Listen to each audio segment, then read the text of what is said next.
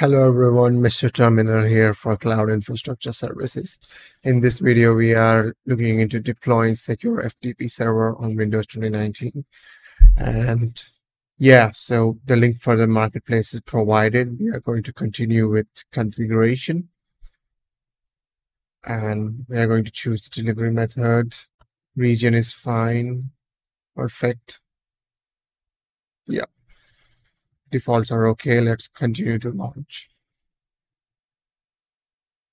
Launch instead of launch from website, launch through EC2.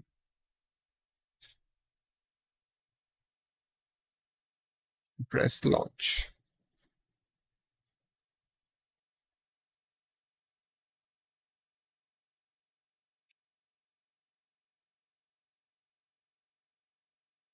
T2 micro is perfect. Let me just check.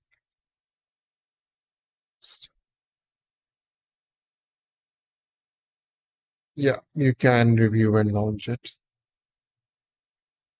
And launch. Create a new key pair.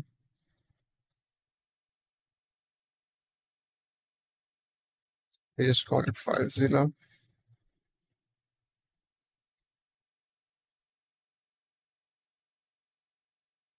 Create and launch the instance.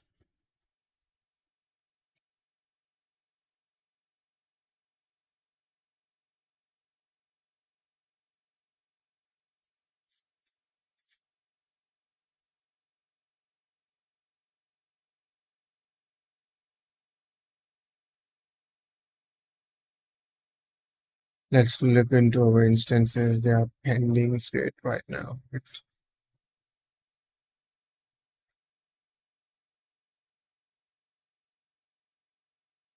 So this is a Windows system. So of course, what we're gonna do is select it and should be able to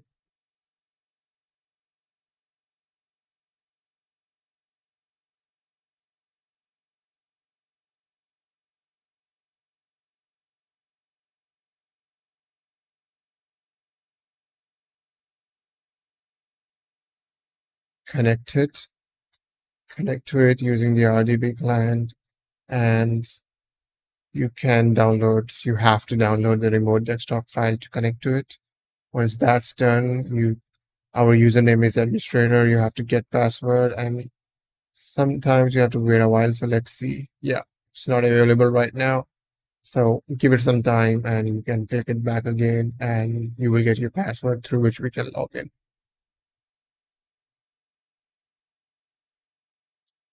Yeah, after some time, if you try it, you would get these options to browse your key pair and add that key pair the one we downloaded while creating the instance. So browse that and add it. Once you have added, just decrypt the password and you're good to go. You should have your password copied somewhere anywhere you want to keep it safe. To connect to the Windows instance, open the RDP file we downloaded and press connect. Enter the password we just copied and okay. Yes.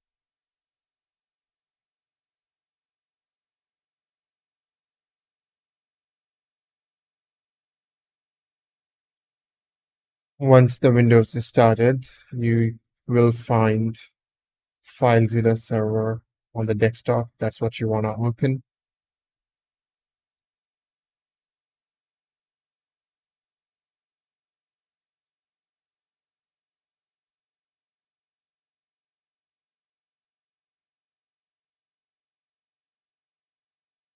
Connect to server.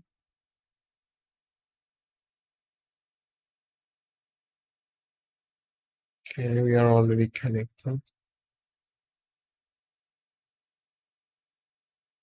So we are already connected. If you are not connected, then select the host as localhost and port number as 14147 and just press connect and you should be connected if not connected by default.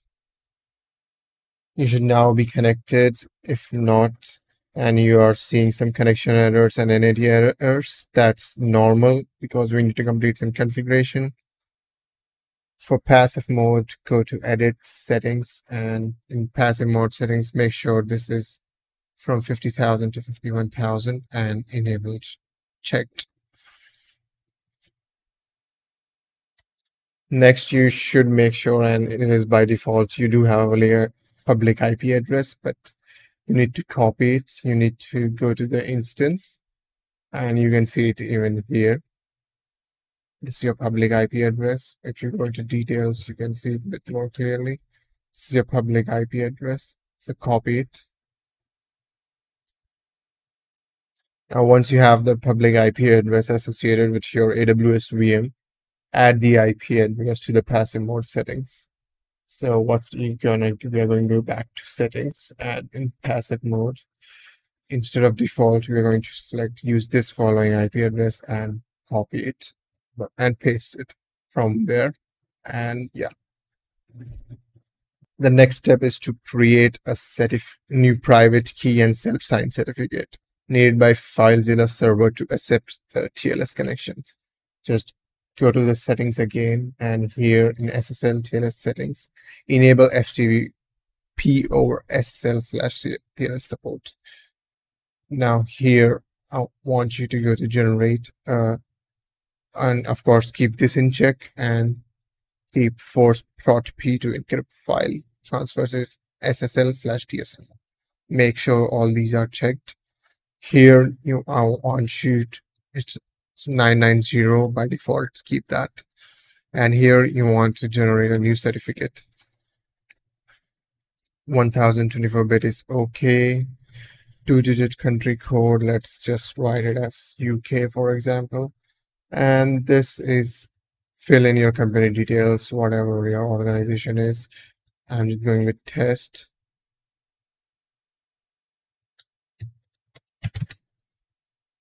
Now here in common name and server address, you want to paste your public IP address again.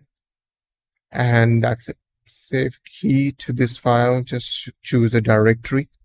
I'm just going to save it in my documents. Perfect. Save and generate the certificate. Certificate generated successfully. Great. Okay. To set up users, there are two options: either create local users and assign them access, or integrate Active Directory and allow users to use their domain logins to authenticate. So if you want to create local users and assign access, just go to edit users, and in shared folders, you can add your user first. Let's just say Tom. Of course, if you want to create groups, you can do that, but right now there are none. And directories, we can add, let's say, downloads. So that's what we are giving access to: write, delete, append, create, delete.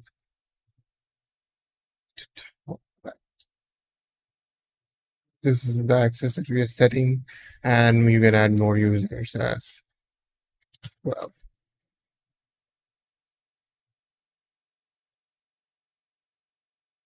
Tom.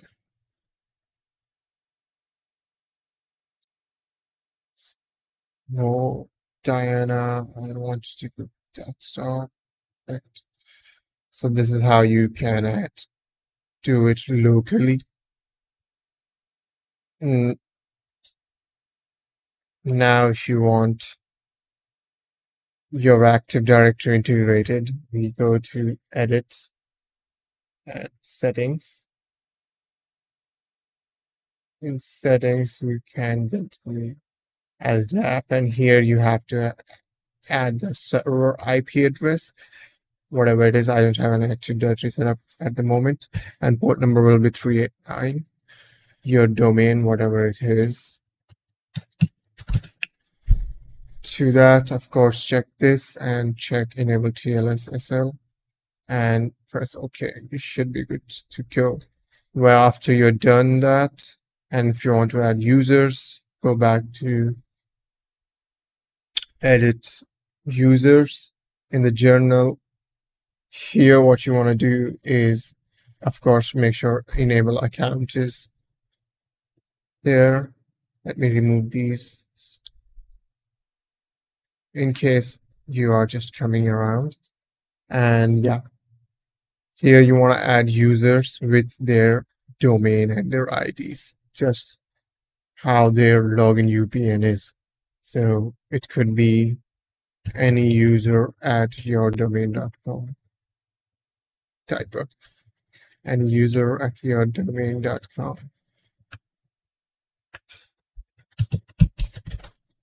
And if it's of course in a group, you can. Point being, you have to specify the domain and completely give them access. Do not enable the password. That's the one they will be using it in their Active Directory. That's where it will be checked. So do not enable it. Here, what you want to do is make sure local and LDAP are checked. After that, you can just press OK, and of course, you need to add directory to the user. So I'm just going to go to downloads, and you're good to go with that setting. One last note before I close off the video is you need to check the security of your instance.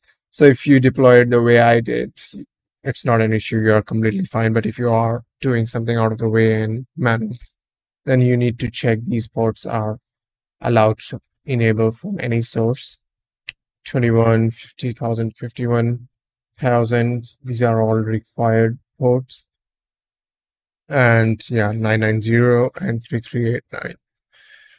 So this is for FTP 2.1 and 990 is for FTPS. And these are required for data transfer. So make sure these are enabled. Yeah, and then you're good to go with the server. Just a side note. And if you require any other assistance and documentation, it is provided in the description. If this video helped you, please like and subscribe. Thanks for watching.